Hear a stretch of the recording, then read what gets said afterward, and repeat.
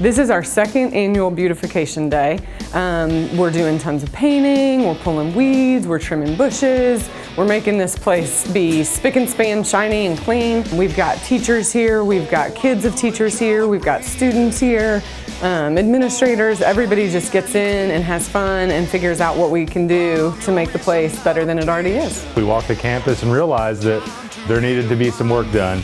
And so we just started compiling lists, and the best way we thought was to invite the community out, get everybody involved, take ownership, and just try to get this thing working again. We have landscaping going on outside, the flagpole, which is a major emphasis for us. It's the American flag. We want it to look great. We want to present ourselves well. So that area is being re-landscaped. That was part of the effort last year. We trimmed the hedges back.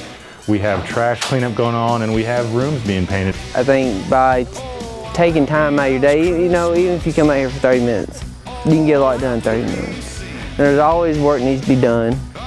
And I think, you know, if people want their schools to look good, then, you know, I think this is the perfect way to do it. I don't think anyone wants to be, like, really focused in learning if there's, like, you know, like, I don't know, if there's a lot of distractions. If the school looks nicer, everyone's going to participate more.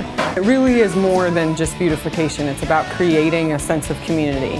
Fairview is amazing in their tight-knittedness, if that's a word.